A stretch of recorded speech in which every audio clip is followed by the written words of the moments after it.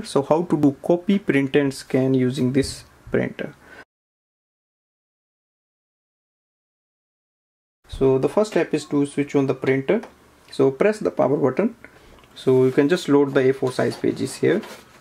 Output tray is here. To do a copy, we need to place a page on the scanner facing downwards and close the lid. Now on the display panel, so for example I have a black copy, so I'll click it once and just wait for the printout to come.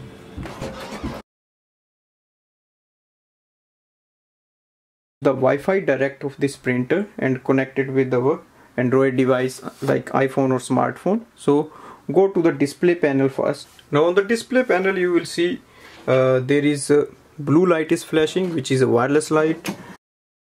If you check on the display, we cannot see any Wi-Fi Direct icon here. That means we need to activate the Wi-Fi Direct. To activate that, we need to press once this Wi-Fi button. It will switch off the blue light and you can see the Wi-Fi Direct is activated here. Now go to your Android device or iPhone. Download the HP Smart app from the App Store. Once you download it, open your Wi-Fi setting and look for the Direct AA HP Deskjet 2700 series printer name. And you can click here. It will ask a password. Now we need to find out the password of this printer. Now go to the display panel and press the information button once and wait for the printer to print a printer information page.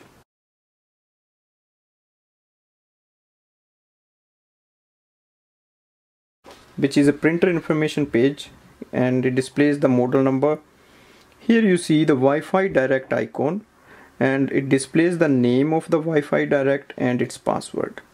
So now we have to key in this password here. So click in the connect button. It is connected and it says there is no internet. Go back, open HP Smart app. Now we need to add this printer here, and to add it, click on the plus button on the top and printer's name is displayed here, Deskjet 2700 series printer. So once you click on that, it will show up here. Now if you click on this icon, you will see all the details of the printers is available here. Now I'll show you how to do the wireless scanning.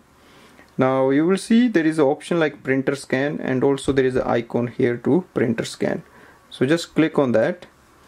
Now open the top scanner lid and place a page facing downwards so that we can do a scanning, and close the lid. Again click on the scan button here. Now it will transfer the scan here.